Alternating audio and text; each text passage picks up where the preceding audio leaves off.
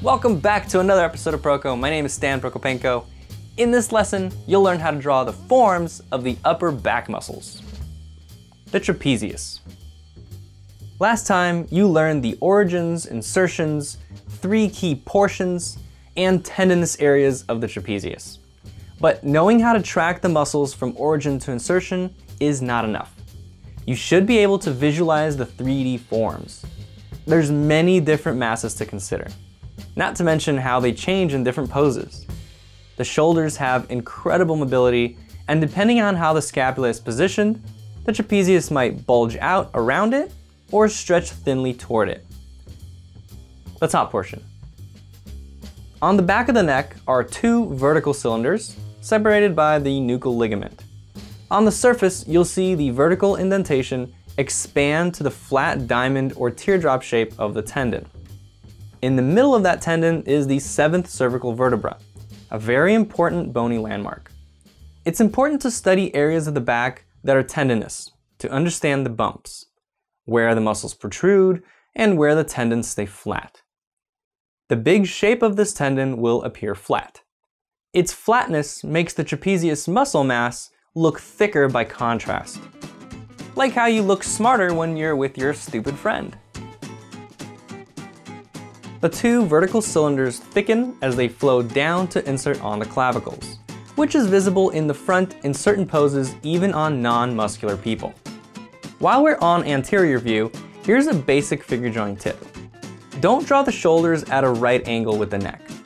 The skeleton might look that way, sure, but the traps come down from the back of the skull at a soft curve to insert on the far edge of the shoulder. It's a nice sloping angle from neck to shoulders. If you draw it at a right angle, it will make your figure look like a groundhog. On a muscular person, the traps will bulge out at the acromion process. This makes a kind of smooth and sudden rhythm at the top of the shoulders. The deltoids start where the traps end and create a double curve contour. The middle portion. The next one down is the middle portion that travels horizontally from the bottom half of the tendon to the spine of the scapula, like a cone. Oftentimes, it will blend with the upper portion, but on muscular figures, it can appear distinctly individual.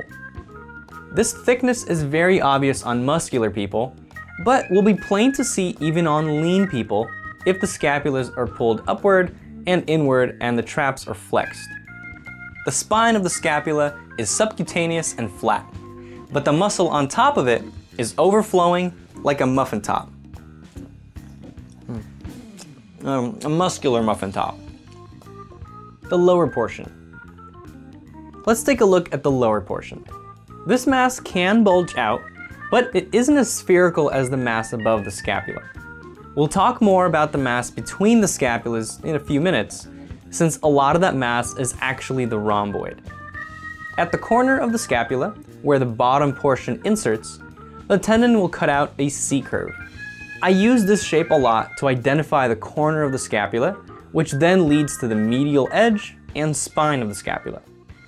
This shape is very prominent, especially when the muscle is flexing. The tail of the trapezius won't always follow the expected path.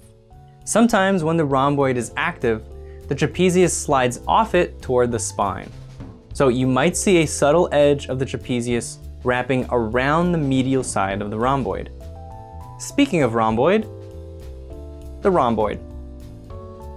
The form of the rhomboid is very simple. As you know, the tail of the trapezius covers most of the rhomboid.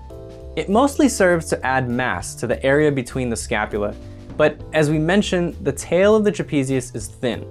So sometimes you will see the shape of the rhomboid pushing through as an oblique bulge. Not sure if you're looking at the trapezius or rhomboid? Think about the direction of the muscle fiber. They have perpendicular oblique angles. In this photo, you can see the rhomboid on the left side and the trapezius on the right side. What about when they're both active? Sometimes you might see them both equally. Here's the bottom of the rhomboid, and here's the tail of the trapezius. When we don't understand the forms of the upper back, we end up just shading isolated blobs. But think about the complete shape of the trapezius and rhomboid and try to create a rhythm or flow between the masses. Show where it's coming from and where it's going. That's it! Go ahead and pat yourself on the back because you've learned all the back muscles. Or at least all the back muscles you should know as an artist. If you're a surgeon, you should probably keep studying. Assignment.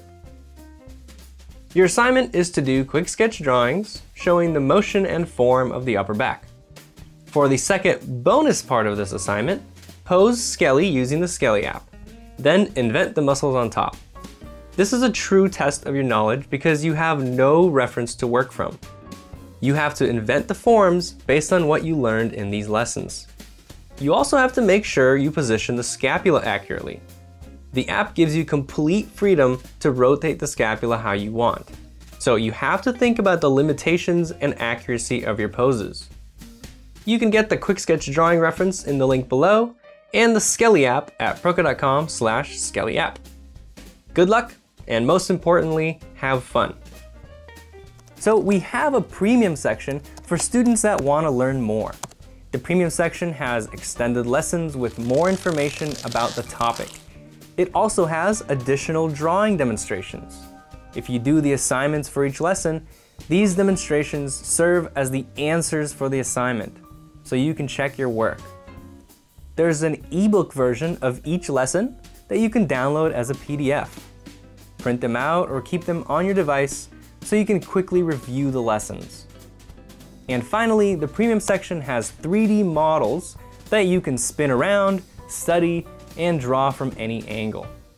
If you don't want your drawings to look like this, go to proko.com/anatomy. If you like this video, don't be all selfish. Share it with your friends. And if you want to be updated about new videos, click this button or go to proko.com/subscribe.